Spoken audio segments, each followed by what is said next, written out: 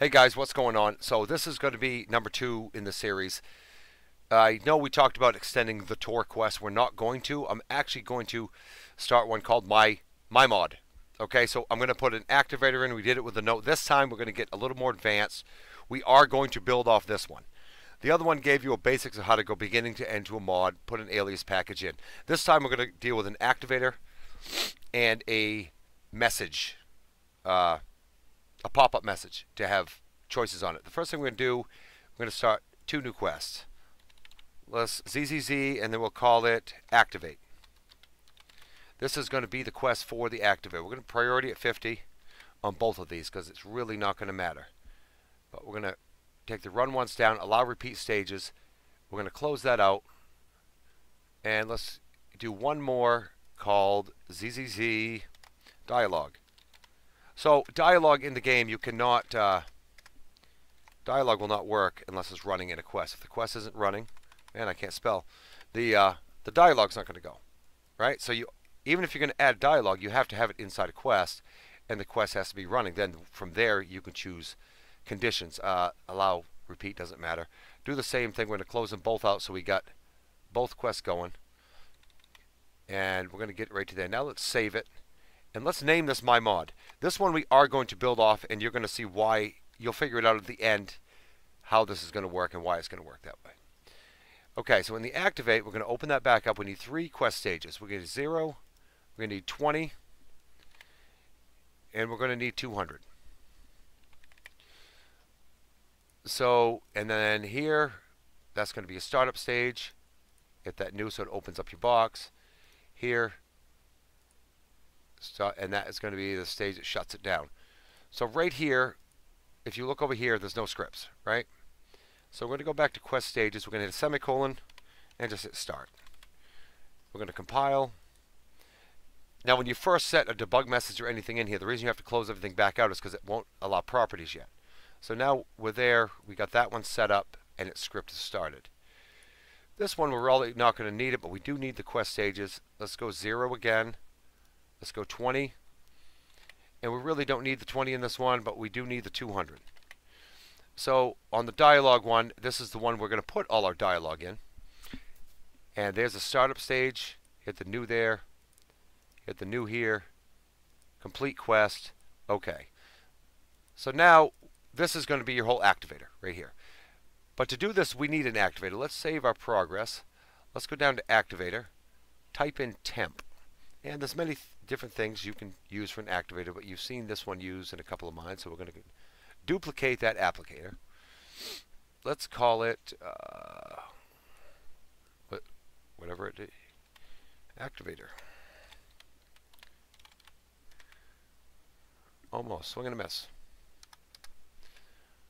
So then activate mod. Man, I am fat fingering it today. I think I do every day anyway. Yeah. Activate the mod.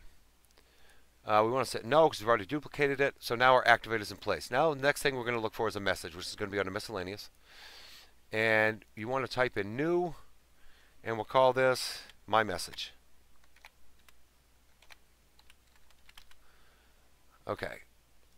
So this is done here. Now we're going to put our little ZZZ to bring everything in. Now we're going to open up this message here. I'm just going to put this as a test.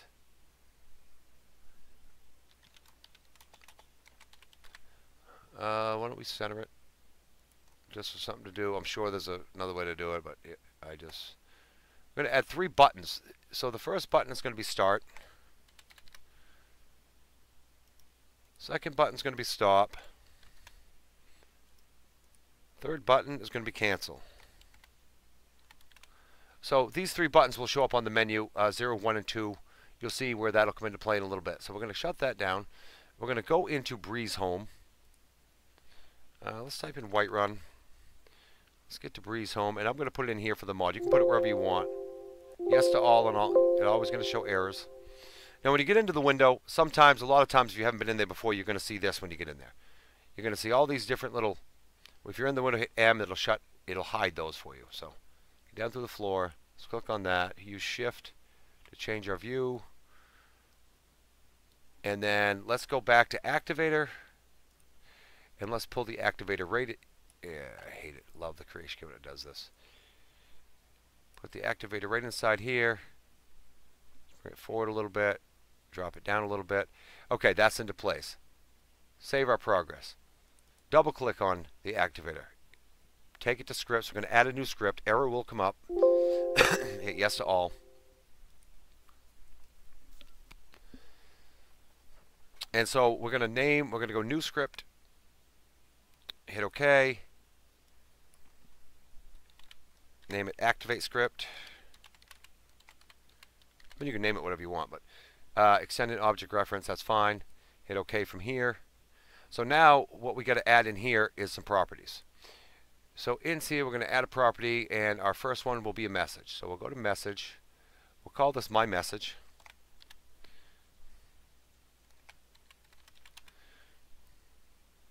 Close it out. Now we got to edit the value.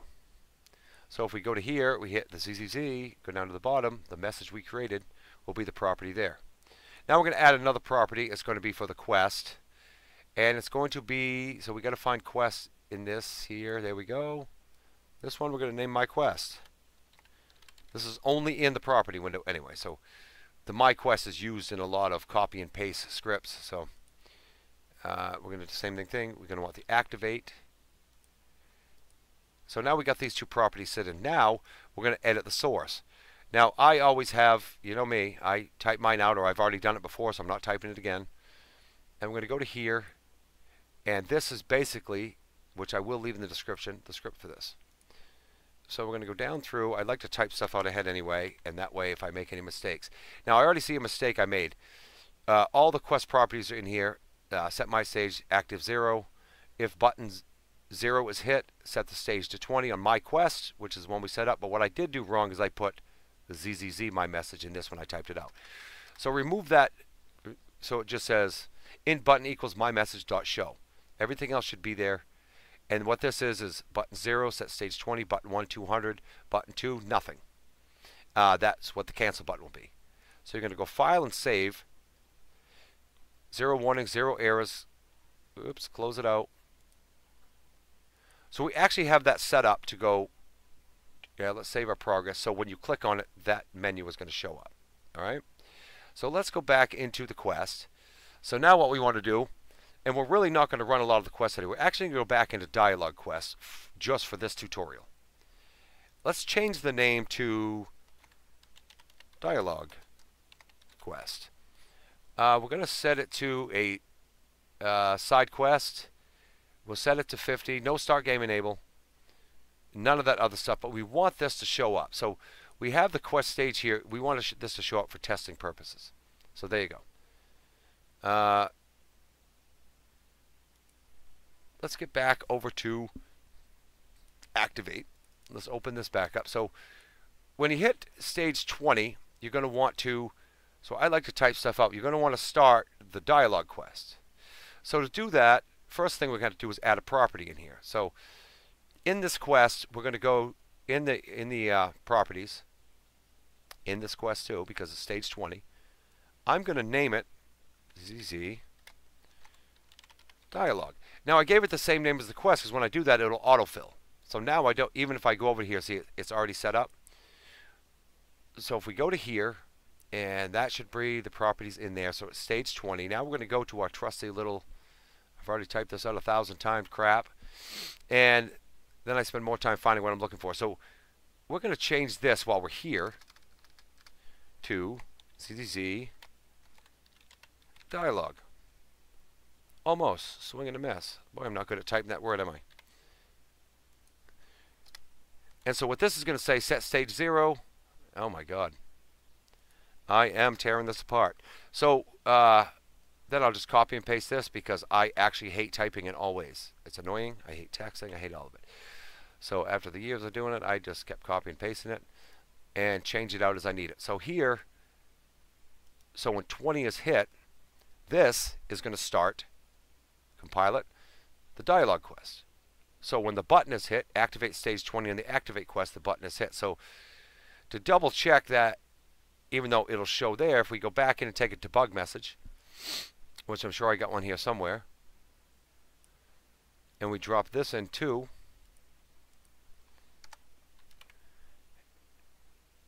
And then put, yeah. Jesus, did I miss it again? There we go.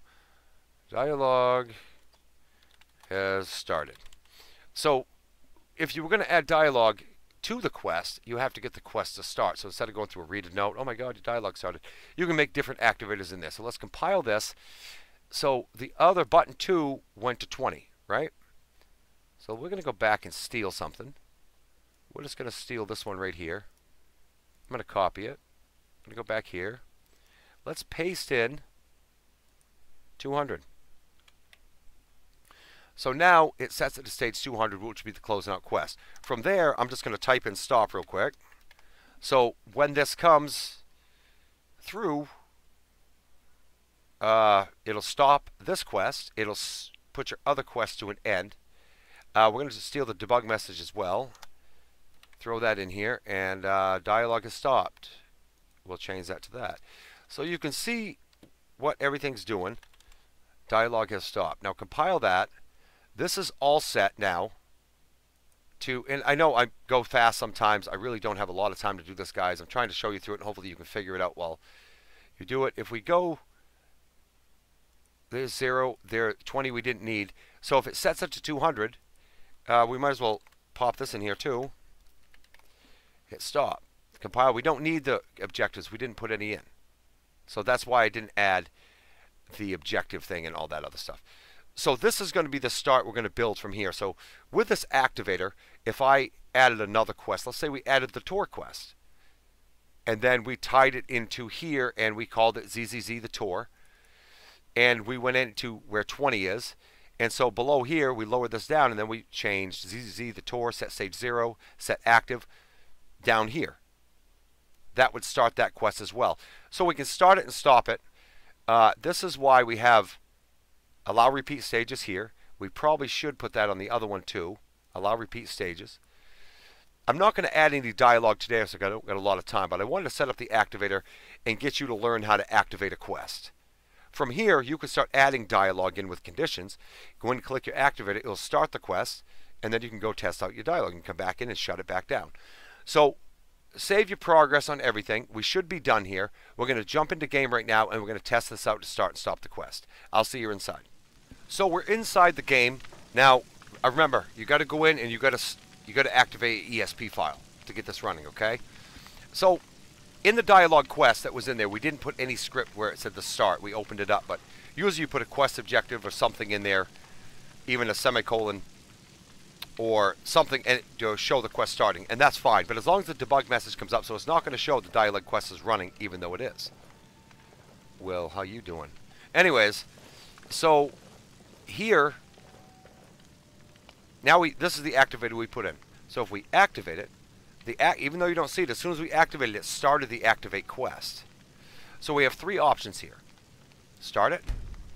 Dialogue has started. Now, even though it didn't show up the dialogue quest, you don't need that to show up because you don't want to see that in your main menu part if it's just for dialogue. But if I choose to, I didn't like it, I want to shut it all down, I hit stop, it'll show you completed dialogue quest, dialogue is stopped. You stopped all quests in the game. Now if you saved at this point, you could actually remove this mod without issue. So remember we put repeat stages, we checked that. I could start it back up, dialogue is started again. Dialogue is stopped again. So this is a good way to test your mod. So if you get into a game, you start it and save at this point once you have it in there, and then you can come in and out and test what you want to start, so you can test different things. The other button, the cancel, all that does is remove the box, right? So every time you hit stop, it's gonna stop everything. This doesn't give you a lot to go on, but it gives you a more advanced starting area of what you can do. You could make something else in Activator. You could put a plaque on a wall, all this different kind of stuff. You could start a quest from killing an enemy, an on-death script. There's many things to do. This is the one we're going to build on, though, guys. All right, so I'm actually going to do one of how to do Lover's Lab or Sex Lab script. Obviously, YouTube ain't going to take that. And from there, I'm going to upload it onto Lover's Lab with that video being downloaded with some script with it of what you're going to need. But anyways, I hope you enjoyed. Keep this mod going because this is where we're going to build from here. Now we can add quest. We can walk in here and we can start the quest and we can stop the quest. Okay? I hope this helped, guys, and I'll see you next time.